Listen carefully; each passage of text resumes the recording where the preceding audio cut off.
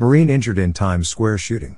Police searching for suspect at Midtown, Manhattan, West 45th Street and 7th Ave.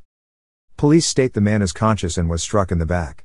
Police have closed West 45th Street between 7th Ave and 8th Ave to both vehicle and pedestrian traffic. Additional officers are responding to assist in a search for the two men. Police have requested an expedited ambulance to the scene. Police are looking for two men who fled on foot from West 45th Street towards West 46th Street. Police have not provided a suspect description. Police have advised a man has been found with gunshot wounds. Police have closed traffic on West 45th Street and 7th Ave to investigate an unconfirmed report of gunfire in the area.